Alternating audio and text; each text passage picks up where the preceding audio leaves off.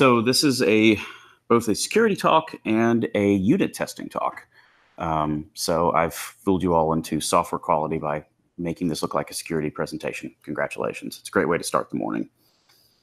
What I want to talk about is primarily what firmware developers have to face when it comes to testing and verification. Look at the tools that we already have for driver and application developers, primarily for UEFI. Introduce the concept of host-based firmware analysis. Talk about how we use this for techniques like fuzzing, and show some examples of how we build and run test cases with what we have in open source. Oh yeah, of course, because of this conference, this is an open source tool. But first, some of you know firmware very well. Some of you are just getting into it. So I want to set a background for what a firmware developer has to deal with today. I've been doing firmware development for an embarrassingly long amount of time, starting out writing assembly code and explaining to people why they should use XOR AX instead of moving AX 0 into AX. Yeah, if you know the reason why, you've been doing this as long as I have. But platform firmware is an essential component and root of trust.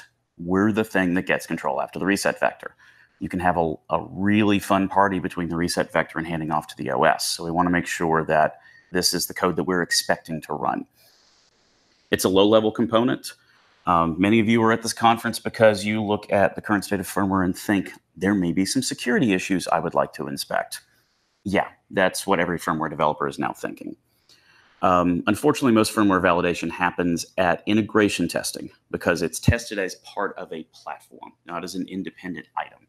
So the usual way we do testing is we get the unit, we plug everything into it, and we do some kind of external input, some sort of test harness or apparatus, Frankenstein-looking thing with cables all over it, to test the firmware as a component, not as, okay, well, what makes up the firmware? Dozens, possibly hundreds of little independent drivers that have been written, not always by the same company, not always by the same developer. We put them in a big pile, and if one of them fails, we may not see the side effect of that until way into runtime of the platform. So we're going after functionality and stability, but the way that we do integration testing, you can't really figure out what the issue is with an independent component, whether it's something you developed and hand it off to a team for integration, or whether it's something you absorb from a third party or a different open source project. So I look at software release in kind of two ways. When you say you're releasing software, are you releasing doves at the Olympics, or is a bear being released from the zoo? Like, one of these is obviously better than the other. Okay, so our dependency on integration. There are a lot of tools that we use that are focused on integration testing. Some of the folks in the back of the room work on test harnesses. I see you guys. Those are pretty fun. But if you're looking at security, one of the few tools that we have is ChipSec. So ChipSec is essentially an open source framework for analyzing the security of the platform firmware and hardware. It treats them as kind of codependent components. But it evaluates the system condition at runtime, not the underlying code. So ChipSec can tell you, I set the bit correctly. It can't tell you if you set the bit in the most optimal way. So what most people exploit is not the setting of the bit, but it's how you set the bit. So it's really expensive to mitigate issues in integration. By the time you get to integration, you're possibly into what you optimistically are calling a beta, which is probably really still an alpha, but we'll call it a beta just to be nice to everybody. And then you do most of your testing on that. If you find something at that phase, it's way more expensive to go back and isolate down to the single driver than it is to test that driver independently before you integrate it and it disappears into a mass of other code. So can we improve our testing before integration? Well, of course we can. Otherwise, this would be a really short presentation. But it turns out application developers have done this for years. This is not a new thing we're getting into. Somebody in Windows or Linux land will have said, of course I tested my driver in isolation before I give it to the rest of the world because I'm in an upper-level application environment. So I can do cool things like fuzzing. A guy walks into a bar. Two guys walk into a bar. A priest, a rabbi, and a monk walk into a bar. -1 people walk into a bar. XFFF people walk into a bar, right? So there's your edge cases on fuzzing. Now, integration is a guy walks into a bar, asks you what time it is, and the bar burns down. So you still have to do integration testing. But you can do basic things on fuzz testing that just throw garbage inputs. And that, by the way, is how we get most of our friendly little buffer overflows and memory issues.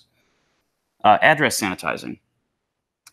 So this is another way to detect memory corruption issues, which is another fun way that people try to get into the world of firmware. They'll corrupt variables. They'll throw random garbage to try to force asserts or get you down into edge cases that you haven't fully tested. Code coverage. Did you really test all the code? You have a switch that says on. Did you test it off? You have a switch that uses on, off, and other. Did you test other? You did all the ifs. Did you do all the elses? Code coverage will allow you to look at your test cases and see if they are actually measuring everything that you do. Now, these are very easy to do in an operating system compared to firmware. So, because an application developer will say, oh, I've got this OS layer underneath, and I can use that to expose all of these inputs, APIs, interfaces that I can put into fuzzing. Firmware is existing at a quasi-hardware level, and it's harder to get those pieces in place. So this is something we've run into a lot at Intel. So I'm going to focus more on fuzzing as a test approach. There's tons of other cases that you can do, but it's a 30-minute presentation. So an effective fuzzer will do semi-valid inputs. Something that looks just right enough to be passed on by the program, but hopefully the program doesn't do validation, right? One of the problems that we've had from the mindset of older firmware developers is that this is my trust boundary. The flash part is my trust boundary. Anything that happens in here, I must validate it. I trust all the people involved in it. In the 80s, probably, because there are 6 people at your company. They did firmware. They all sat in the same room. They probably all wore the same polo shirt from the same trade show they went to. But you get up into firmware development now, and I bought a NIC from one company. I got a GOP driver from my graphics company. And then my department has folks in 3 countries. So you can't always assume there's a trust boundary in that. Then we get into the supply chain, and that's a whole different problem. So you have, again, from the OS environment, things like AFL, Peach, libfuzzer that go into, let me throw random inputs at this and make sure that it is trusted before I integrate it into a piece. So AFL, again, is a very security-oriented fuzzer. It works across a variety of operating systems. It's Apache licensed. So it uses compile time instrumentation. Genetic algorithms, I'm not going to pretend to understand that.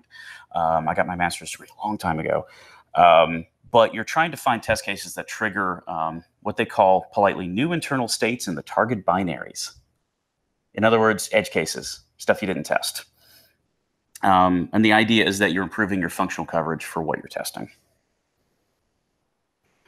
Peach is more known as a smart fuzzer. So it's mutation-based testing. It takes the cases you build and starts to build its own edge cases around it. So it's going to attempt to do things that you don't think of. I don't know how many of you actually, if you're security folks who deal with developers or developers who deal with security folks, but y'all think differently. Security folks think in a way of, here's this box, and I don't know where to put the crowbar to pry it open. Right? There's a completely different approach for that. And something like a mutation-based fuzzer means that your testing people don't have to think about every edge case. It tries to create them. It tries to create inputs that will trigger edge cases based on what you fed it. It makes a thing called a Peach Pit file, which is an XML file that defines the structure. This is an MIT licensed tool. libfuzzer kind of works off of LLVM's compiler infrastructure. LLVM is very good at adding things like sanitization coverage. So this is coming up with inputs for target functions that are based on this. So this is where you find heap, stack, and global issues, memory leaks. So you allocated memory, you didn't free memory. Assembly code to C programmers, people that have gone from the legacy BIOS to UEFI days. Assembly programmers never had to allocate memory. We were just like, there's memory. It's at this fixed address. Upper level application programmers, people who've been doing C++ for a while, understand these concepts better. So you will find a lot more of these, I made memory, I didn't take memory away. I didn't free my and clean up after myself kind of issues in firmware. All right, these are cool upper level OS tools. Let's try to put them in a firmware environment. So it turns out a couple years ago, some very smart people at my very large Fortune 500 company tried this. The short answer is it's really hard.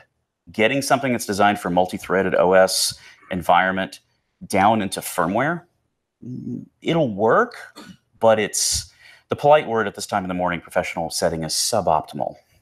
It was not good. Okay, well, let's flip this over. We've already been running UEFI code in simulators. We've got QEMU, we've got commercial stuff that we use at Intel like SimX. Maybe we do a simulation environment. Well, again, simulation environments are more for simulating a system. So that's more of an integration idea. Okay, well, what if this is just a driver. It's just a set of APIs. I don't want to see if the code is functional. I'm trying to do edge case testing. I really want to test just the ins and outs. Again, I'm not looking at can I set a bit on a piece of hardware at this phase of testing? I'm looking at, does the API I've established in this firmware interface do input and output correctly? Does it, check who's coming in the door? They open up the velvet rope at the club for the right people. So again, what we're trying to do is just test this native UEFI code. If it's not going to touch the hardware, then why don't we just stub it out and make it so that these existing test apparatus that work for the OS work on this individual unit test. Not going to find 100% of the problems, but you will find that stupid piece of code that doesn't call MDE package correctly. So this allows UEFI code to be tested on the developer system, hence host-based, not target-based. So same smart people went off and made a tool called Host-Based Firmware Analyzer. This has been out in open source for a bit. We announced this at RSA 2019. We put the first code up in a repo, I think, in April. It's in the EDK2 staging repo, links at the back of the presentation.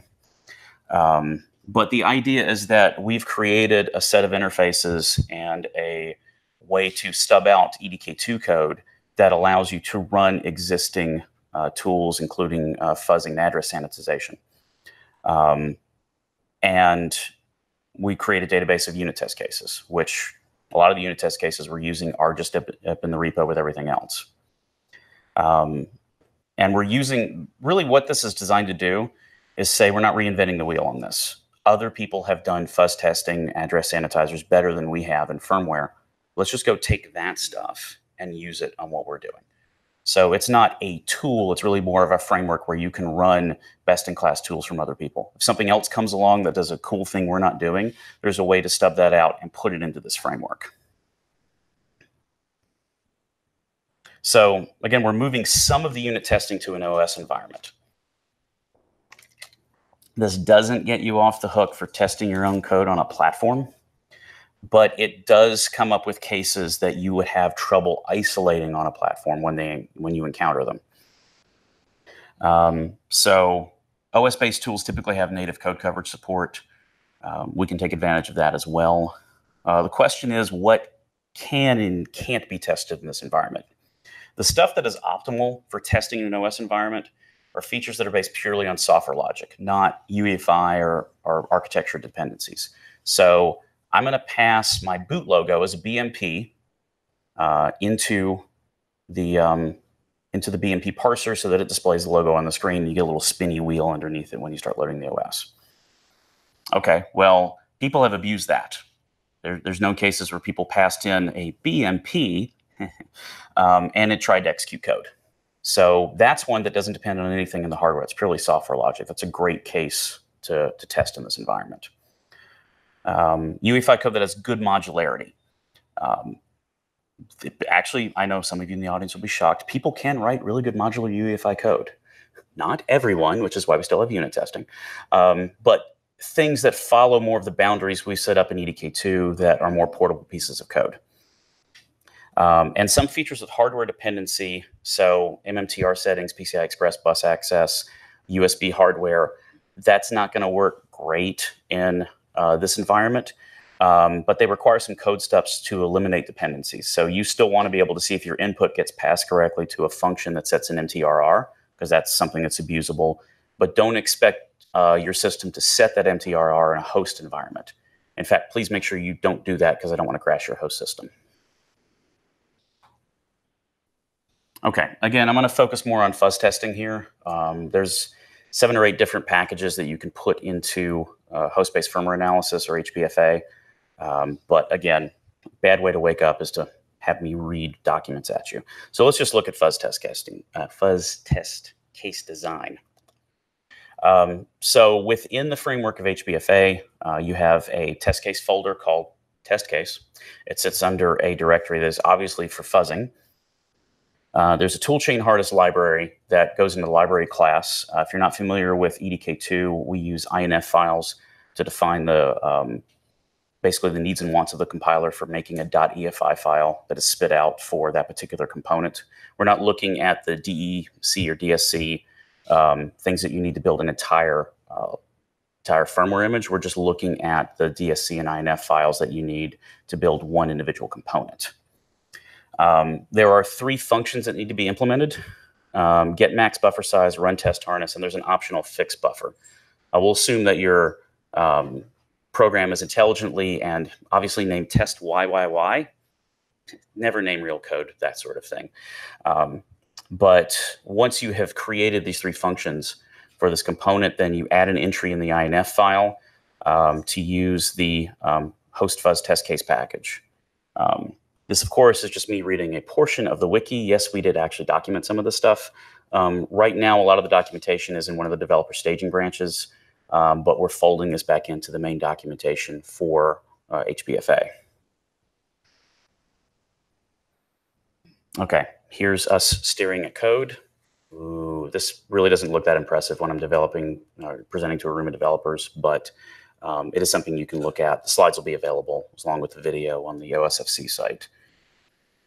But again, what we're doing is roughly initializing a test buffer, running that test case, and cleaning up after ourselves because we're good adults. Again, you have to do 3 additional functions. This is why it's great for unit testing. This is terrible to do in integration. We're not going to leave these things in when we actually deliver our code to the integration team. But we do want to make sure that we've got this sort of repeatable set of functions that can be dropped in for stubbing. Once you've done this fuzz testing a couple of times in early development and unit testing, it easily drops out.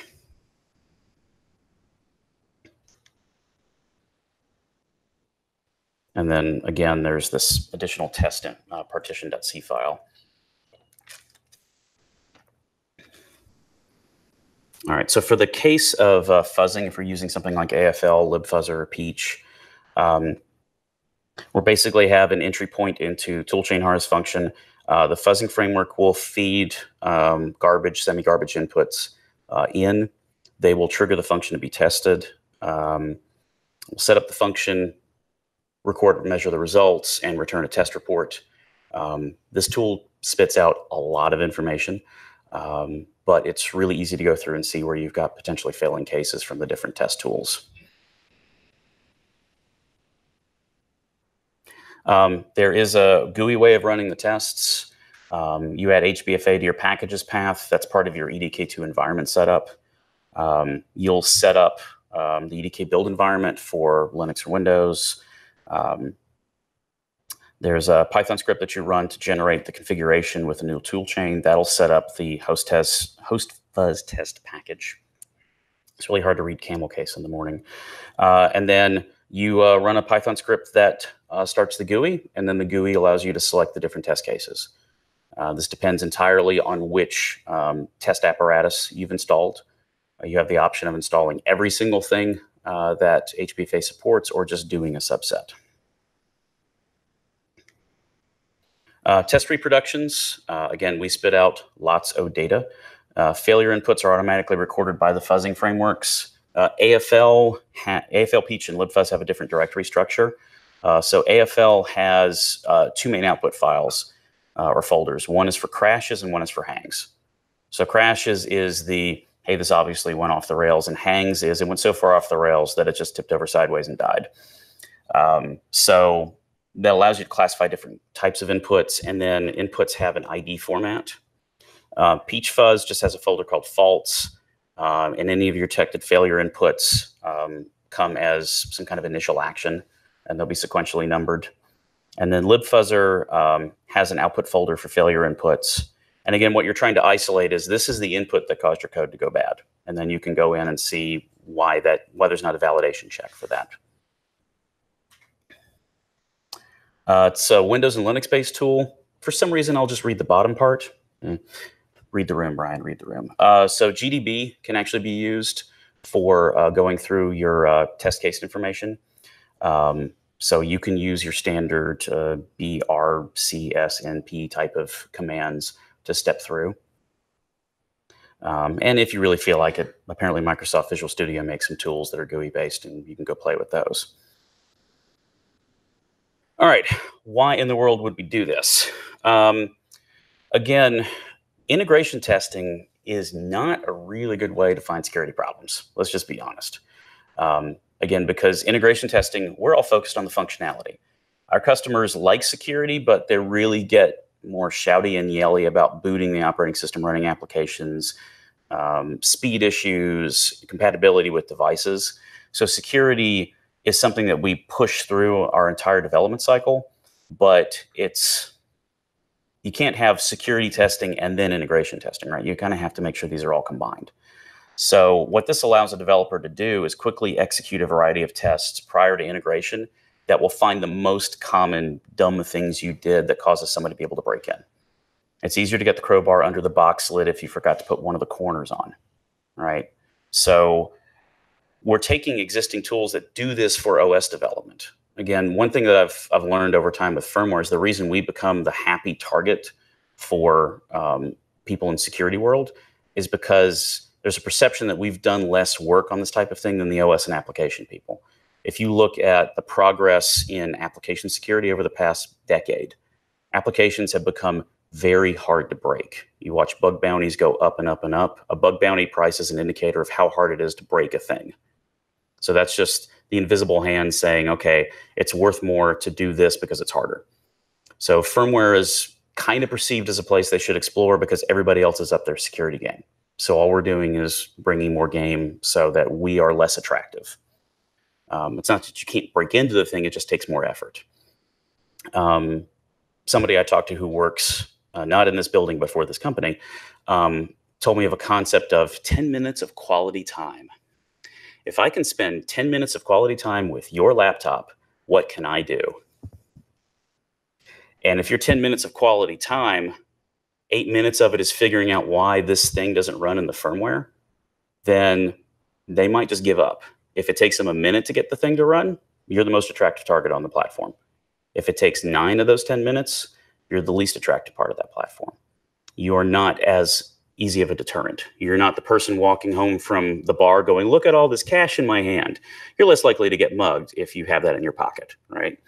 So it's the same kind of mentality. Let's take the tools everybody else used to up their game, run them on our stuff. It's extensible because we don't know what the next tool is going to be. We don't know what the next threat is going to be. We pay people quite a lot of money to think about that sort of thing. So if someone comes along and says, I've got a new cool test method, I came up with a Bitcoin genetic blah, blah startup buzzword algorithm that I can run, cool, we'll roll that in. That'll be the 9th thing we can do in HBFA. This is something we're feeding to the ecosystem. We didn't Intel brand this. It's not Intel registered trademark HBFA, it's just HBFA. If we can only do the testing and replication at Intel and we can't have our customers do that, how can we expect them to secure their platforms?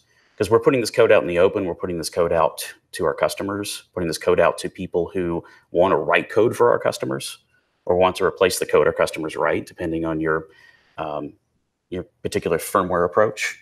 So we want to make sure everybody can replicate what we do. So if we say we tested this, cool, you might not believe us. If we say we tested this and here's how we did it, I think that's called science. So that makes a little bit more sense. So really we've introduced this to bridge a gap that we saw in development, which is that unit tests weren't, producing enough security-focused results. All right, homework. I helped write a white paper on this a couple of months ago, and our team has put this code into the EDK2 staging. So EDK2 has a couple of different, or TianoCore itself has a couple of different projects. EDK2 is the main firmware core development. That's where you get your EDK2 stable tags, what we used to call UDK releases. You have EDK2 platforms, which is code designed for a particular thing. That's what System 76 was talking about yesterday with their TianoCore for their KB Lake and Whiskey Lake platforms.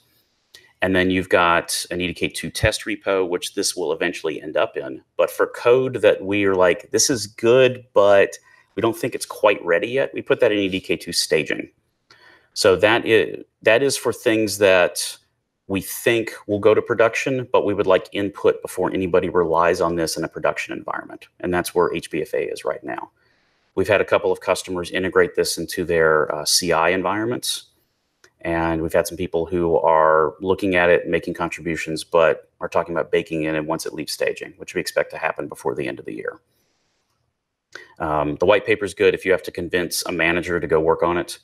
And then all the stuff here, like the evaluation version, the build and run guide, how to run a test case, how to add a new test case, those are all for the development folks.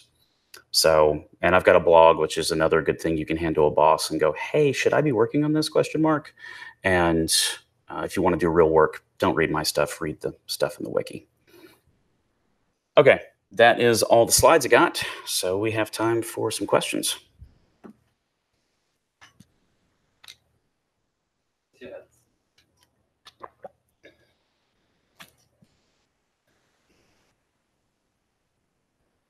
Excellent. Can I do any of this stuff on the LVFS? So that's an interesting question.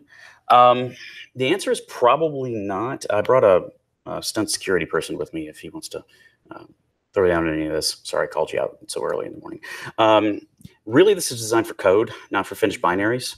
So if you write some cool code that's going to get integrated into somebody's EDK2 project, yes. But I think you would probably be using the same fuzzing tools of the OS layer to check your stuff before you release it. I don't think it's really set up to do binary There's nothing analysis. left in the binary to kind of... No, because it's a test harness, so we got to wire it up, right? And by wire up, I mean write some dummy functions that don't go into the final code. So what else can I do? You already talked to our chipsec people, and it's a loaded answer, but chipsec is still good, again, for the runtime state of a platform.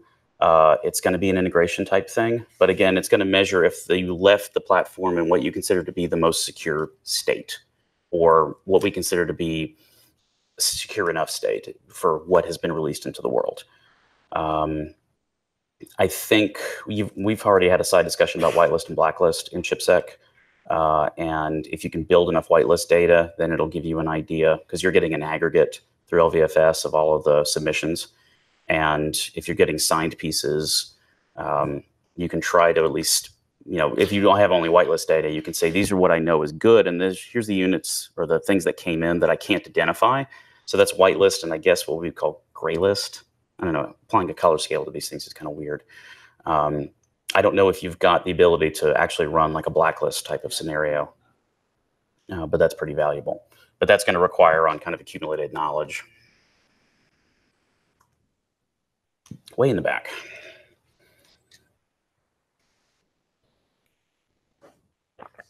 Buffering question, please wait.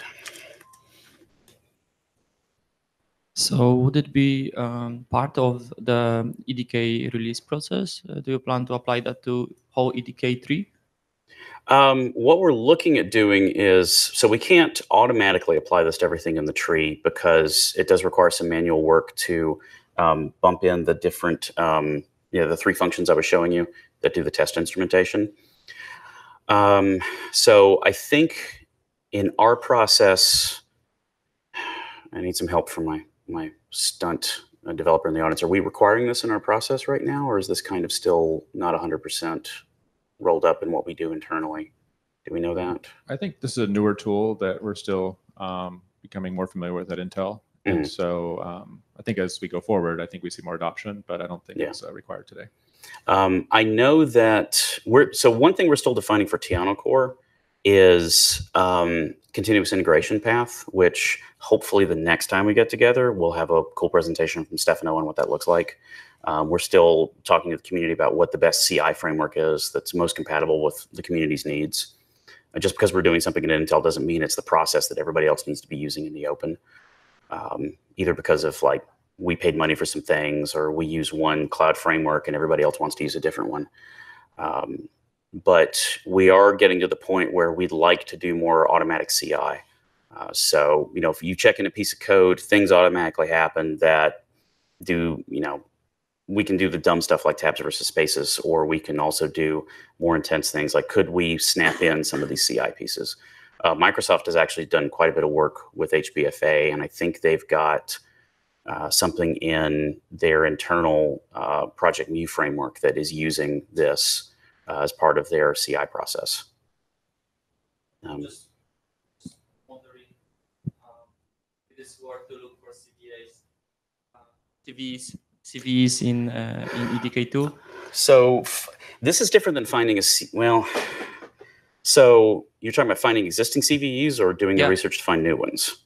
I mean new ones, because like I assume that fuzzing can reveal some inputs that were not validated, and that can trigger some critical path. Yeah, and that's one thing why we're looking at the CI processes, because anytime you do something that is security focused in an open source project, what you want to make sure you're doing is detecting issues and not publishing 0 days.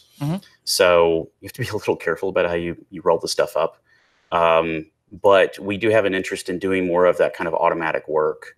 I think because it's more of a unit test idea, it's more on the individual developer side to do this sort of thing as part of their, you know, check-in process. I wouldn't necessarily expect someone to check in a version of their code into, say, the EK2 trunk that's got these functions stubbed in, but they might have it in an internal GitHub branch that they're using before they push it to main. Yeah, there is a. So if we consider, for example, Minnow board building process, and that we can take some pieces, some open pieces, so you can wonder when you're releasing any binary based on that, or Min platform when you're releasing something based on that, that you want to use this tool. And so what's the path if you find something? Yeah.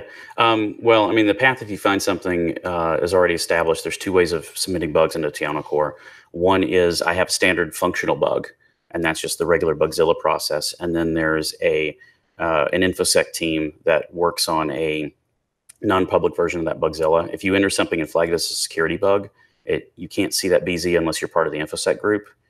And that allows security researchers and developers from a variety of the TianoCore contributors to take a look at it and see if it's a security issue. They go down the path of treating it as a regular security issue. So it goes into some kind of, if it's the appropriate company has a bug bounty program, we push it into their bug bounty program and treat it as a coordinated disclosure issue. So again, we're not going to use our Bugzilla as a 0-day database.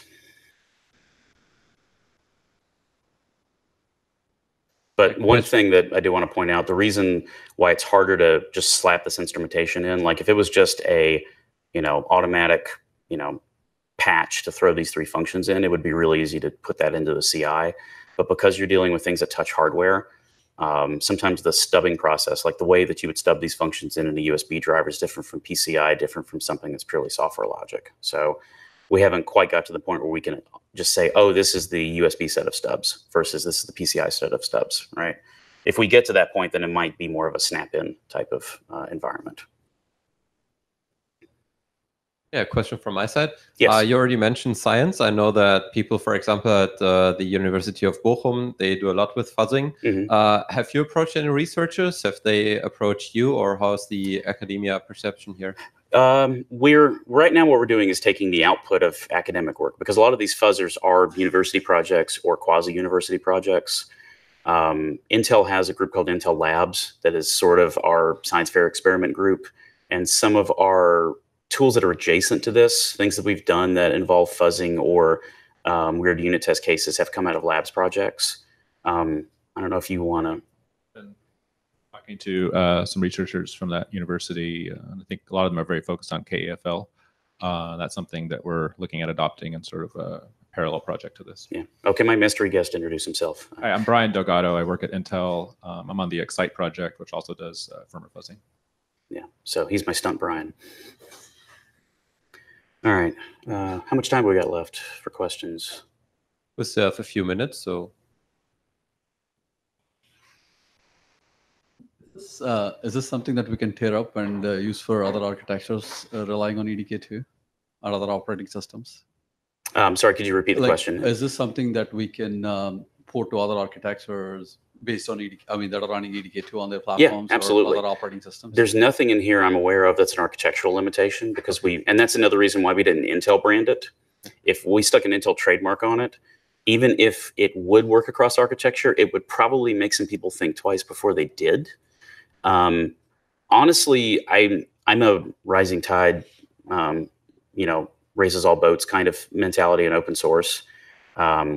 If you find bugs in a non-Intel architecture, it's likely that it impacts an Intel architecture because you're testing cases that we can't do in our architecture. So I'll give you an example. Lenaro found this really nasty bug with memory mapping. So it turns out that if you make an array and you can't count, you get null pointers. Null pointers in Intel architecture point to 0:0 in old memory terms. That's where our interrupt 0 handler lives because we put the interrupt table down at the base of memory and we boot from 1 megabyte because it was the 80s and people were doing a lot of weird things. So it turns out in ARM architecture, and I didn't know this until last year, you don't have to have physical memory at base address 0. And a lot of platforms don't. Why? I have no idea. But if you, say, take an NVIDIA card, just as an example, and use its graphics driver, it'll work great on Intel, but it doesn't work so well on ARM, right? So what they did is they built this weird emulator package. There's a FOSDEM presentation from a couple of years ago. This is really cool. And they essentially run QEMU in memory. And whenever they hit an instruction that's not in the native instruction set, instead of invoking the non-execute bit handler, it invokes QEMU and runs the OPROM in an emulator so that you can run Intel OPROMs on ARM architecture. And it's a proving ground thing. They don't, they may ship it, but they probably shouldn't. But it's just a proving ground piece so they can test more cards. Well, you get a null pointer in that graphics output protocol. And on our platform, it would just look like garbage data at the bottom of the array. In their platform, it dies. It halts and catch fire. And then they actually see that, oh, this GOP driver for x64 has a bug in it. And so ARM reported that bug back to the manufacturer on our platform architecture. We would have never found that bug. So yeah, go run it on something that we don't make, see what happens, check it in. Yeah, I mean, I'm coming mostly from an embedded platform perspective. Like I want to port it down to like something like RISC-V, which has been widely talked about at conference. And, yeah, absolutely. Again, that's why it's an EDK2 staging. Go ahead and play with it, contribute it. And definitely if you work on this stuff, don't just check the code back in, check the test cases in. Because again, you want to be able to prove your work. It's a math class in this case. All right, then thanks again. All right, thank you.